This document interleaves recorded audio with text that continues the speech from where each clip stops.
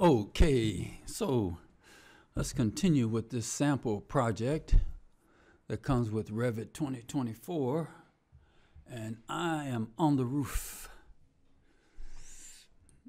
Okay, so I've gone from the parking area up to the roof with the cold water, and let's see, do I want to take a look? Let's do 3D plumbing. That might be a good idea. So this is the basement area, and I think that this is our pipe. What's going on here? Okay, I see what's going on. Okay, so I think that's our pipe.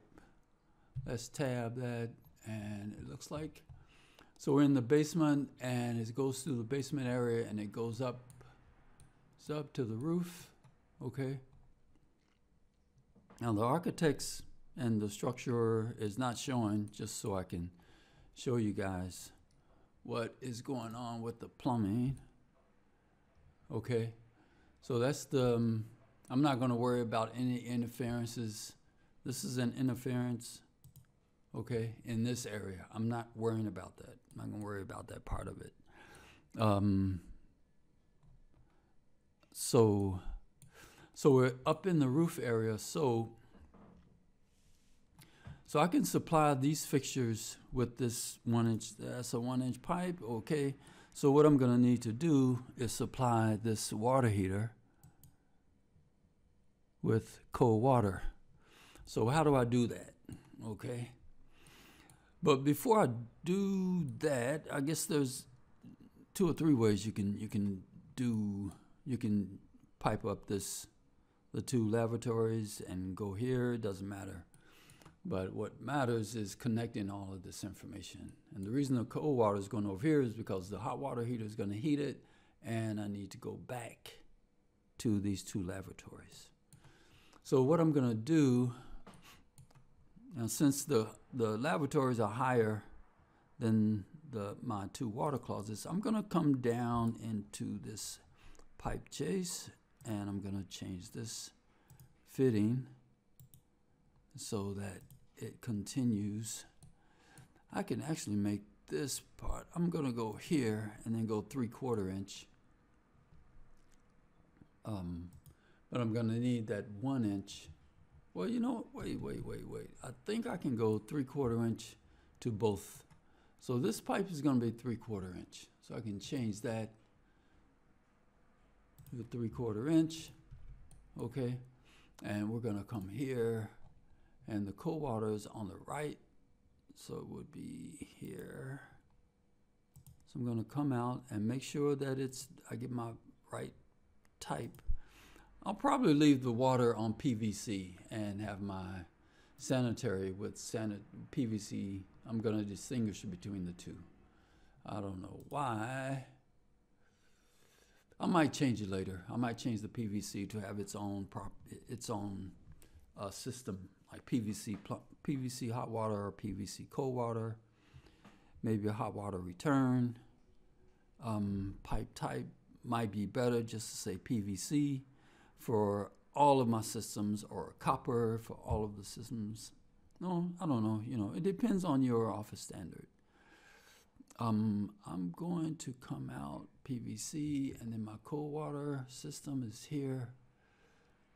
Let's see. I think I can go here. And my cold water is going to be on the right-hand side, so I'm going to go here and here. And let's do this. Let's see what happens. Okay, so I got an elbow. I thought it was going to connect, but let me go back and restart and drag. Okay, so that worked out. So it looks like I have room in this area to line it up with this pipe. So I'm going to line up, what's that, 1/2 inch? Okay, that's okay. I can change this to a 1/2 inch.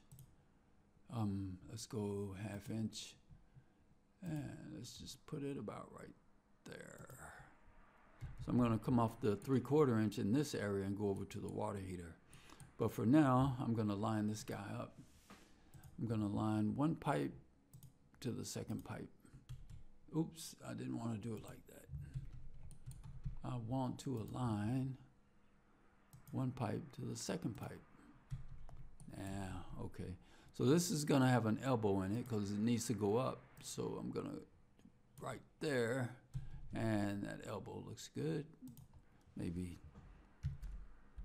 bring it out a little bit just because. Okay, so that's the cold water. Now I want to have my cold water go over to my water heater. But first, what I need to do is look at some interferences. And what I don't do is, if my interference is, my HVAC is on, cancel. Why is the HVAC not showing?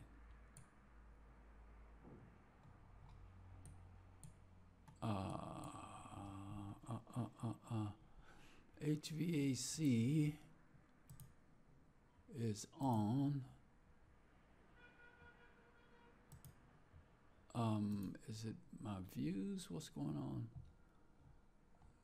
Let's go here and look at my view range. Okay, so I know it's not, if there is, let's go -10. I just want to see something. It's still not on. Something is not right here. -20. Okay, so let's go here and go -5 again. Okay, cancel. That's my roof plan. Let's go down one. Sanitary. And look at my roof plan. This is going to happen in the office, okay? So I don't want to sugarcoat this as if nothing, everything goes smooth like a video, okay? This is not a game. So I would want to, what's going on with my HVAC? Okay, so it shows up. Let's look at my plumbing roof plan and go here. Let's just take a look and see. I thought there was plumbing on the roof plan area, but I could be wrong. It's not showing up, so I should take Revit at its face value. Trying to get this guy to be wider. And I guess I can look at this. Let's go to the view. Right click, go to view, and let's see. Let's turn on the HVAC. Revit links, HVAC is on. Okay. Okay, so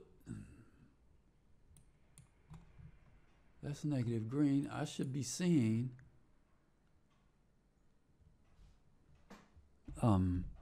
below. I should be seeing it. That's a -6. Let's go back 3 roof. Now, the HVAC is not on. Let's do this.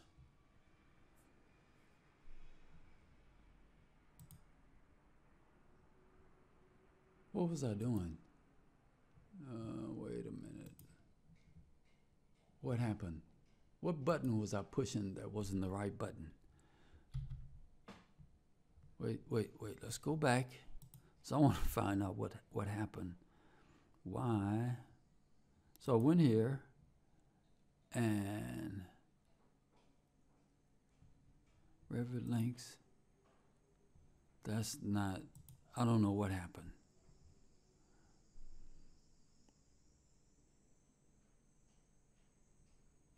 I'm not sure what happened, because the last time this was checked and there was no HVAC. There was none. It did not show up. It did not show up. But it's showing up now. Okay, whatever. Let's undo this. Well, first, okay, well, I know it's below, so I'm good. So yeah, that was weird. I don't know what happened there. Okay, so let's go back. I don't know what happened. Let's go back and use create similar, because there's no HVAC. Okay, so that's good. So we're still, wait a minute. Yeah, we're still under the floor. No, this is above. That can't be right. I have to go down, don't I? Let's rotate this in place. Go here. I want to go 90. And look at this. Okay, so we got this pipe. Where is it? Yeah, it's above. So I can't do that because it's going to be coming out of the wall, right? Let's go back and I can undo that. Undo. Can I undo? Okay, and this is going to be a large gap. So I need to go back before it comes up. So it's probably somewhere in here. Okay. So if I come over, it's gonna be in here before I come up, because this is coming up. This elbow goes up, this elbow goes down. So I know that this, I'm still under the floor. So let's look, let's see what happens. I did similar, so that's gonna be PVC by default. And let's go around and rotate this guy. Make sure that I'm okay. I think I can go here. So I want to give another reference. Okay. So I go here, the water closet. And let's go to that view. Okay. So this is where we are. Okay. So it goes up. Let me make this plain. Let me come down some and just get this piece so we can look at it a little bit closer. And let's go to the section. Okay. I'm outside, so that looks good. So what I'm trying to do is, let's do this. You have to think about, so what I'm thinking about is how am I going to connect, okay? And it becomes blurry when you're in this environment, right? Okay, so we can see that we need to go over somewhere. But what I want to do is go to my target. Okay, would be the source, and this is the target area. So I'm gonna go like this. I know it's gonna be it's gonna be lower, but this guy, let's look at it. Okay, so this is where we are. I want to make that a little higher, right? Let's go up, and we're here. So I'm going to raise the bar. Use my shift key and my arrow key to go up about right there, okay? Because the cold water is going to come from below this water closet. This water heater. But I'm going to connect into, using one of the tools for Revit, connect into the cold water. I'm going to say yes and connect into here, okay?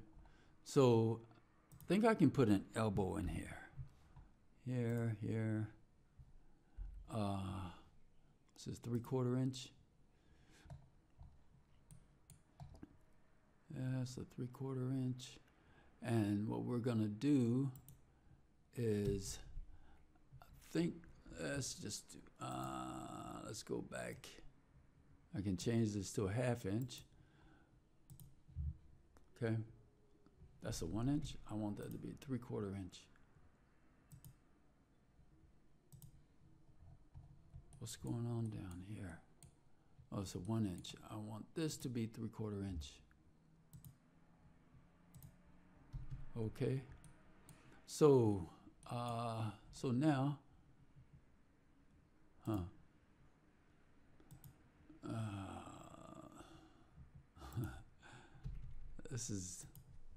this is what happens. Okay, guys. This is what happens. You're editing most of the time, if you're like me. Let's go here. And I think that what I'm gonna do is, so we got that. That's fine. I'm gonna leave it like that. It's still in the wall space. And I think that I can fill it. Let's do that. Let's see what Revit does. From here, here, and here. So that looks good. So it's still going down, down, down, down. Okay. And when I go to my visibility, links, HVAC, make sure that everything is good. Okay, just was looking for vents, but that's gonna change, I'm sure. Okay, so that looks good. I think that that's gonna tie up the cold water. Let's see if we still have our fixture units. Should be 10.5. Yes. Okay. And there's no interference with the. I don't know why I did that. I want the other one. I want my view range. I mean my visibility to turn off the HVAC. Okay. So we've hooked up the water heater and the 2 labs based off of what we had from when we first started this editing process. Okay, so there's many ways you can do this, but when you're coming across information, or when you're trying to supply your fixtures or your equipment, it's always good to look at your source, where your source is coming from, and your target, and maybe work backwards. Okay, go to your target and work backwards to your source. And when you're doing this type of editing, you always want a reference. Okay, if I'm looking at this from this 3D, from this section, from this third section, I don't know where the water heater is. Okay. So you always want to, as much as you can, you want to include your target area or your source area. Okay. Your target, and you want a reference, in other words. So that's my reference. I know if I'm working from my source to my target, then I want to include this information. Okay. And now you know you can go up, and you know where your target is. Okay. So it's always a good practice to, when you're using your section views, you want to be smart about it, right? Not just go and maybe this is gonna work. You're always doing something that you're thinking about. It's probably just intuitive that you're gonna think about what you're doing, and including me. You know, you're not always thinking about, well, what's the best approach to do this, and it depends on your practice, how long you've been doing it. You know, some people have a practice of doing it this way, and some people have a practice of doing it another way. Some people may not even use this rotate button. They may go here and they come here and do rotate and do the angle, right? Do 90 degrees, right? So whatever that is. But for me, I don't like to use it because it throws off the it throws off my rotation wherever it is. Now if I do 90, let's rotate again, and let's go a -90. Okay, and sometimes it's not going to come in view of what you're doing, right? Because if I was doing it like this and I wanted to rotate 90, it's going to go out of view. Let's undo that. But if I rotate in place, well, let's go back. If I rotate in place, it's going to stay there. Let's do this.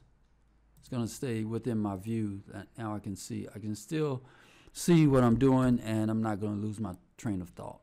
Okay.